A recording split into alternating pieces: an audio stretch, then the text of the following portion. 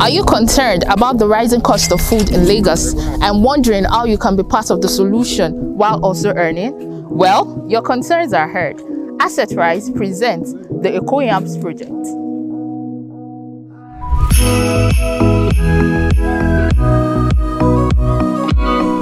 As the driving force behind this groundbreaking initiative, Assetrise is committed to combating food insecurity through the Agro-Real Estate Initiative.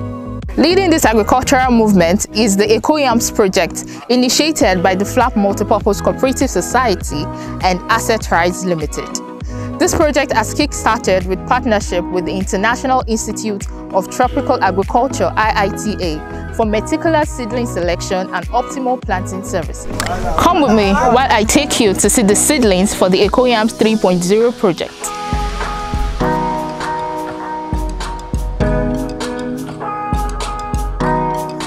We are right here at the Eko Yams site in Epe, Lagos. Right behind me are the seedlings for the Eko Yams 3.0, ready to be planted to yield a bountiful harvest. Each of these seedlings represents the promise of a new beginning.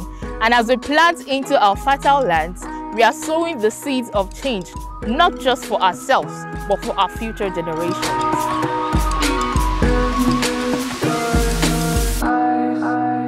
You can see that the ridges have already been made and the seedlings are being planted.